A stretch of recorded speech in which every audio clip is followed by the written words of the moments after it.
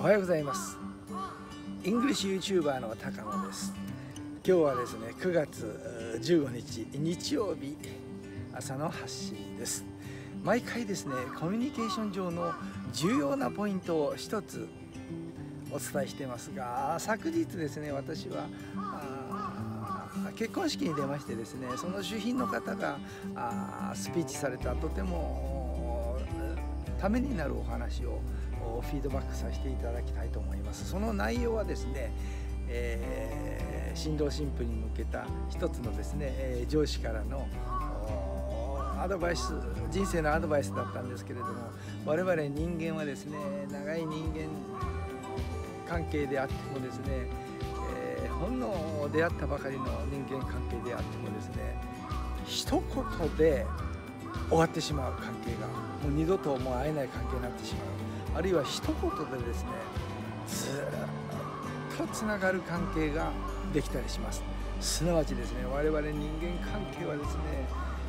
コミュニケーションですね、一言で決まる。すなわちですね、コミュニケーションで我々は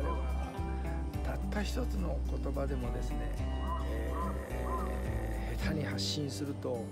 終わってしまう、あるいはその逆があるということです。一つですね、私の例を申し上げますとですね、私はある武術の世界でですね、つながっている中でですね、何百人という弟子を持っている師匠がですね、一言困った発言をしただけでですね、その関係が一気にぶっ壊れてしまったというですね、例を私は知っています。怖いなと思いましたね。ちょっとした発信なんですが、その言い方をですね間違えてですね、300人ぐらいいる弟子がですね、一気にその先生のから心が離れてしまったという例があります。我々人間はですね、人間関係はですね、非常に脆い面もあるし強い面もあるんですけれども、そもそもですね、我々のその人間関係は脆いものだと思っていた方がいいでしょうね。ということは、物事を発信する時にですね、注視すべきこと、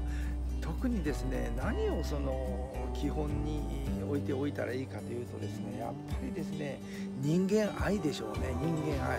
人間愛をベーシックスとして持っていればですね、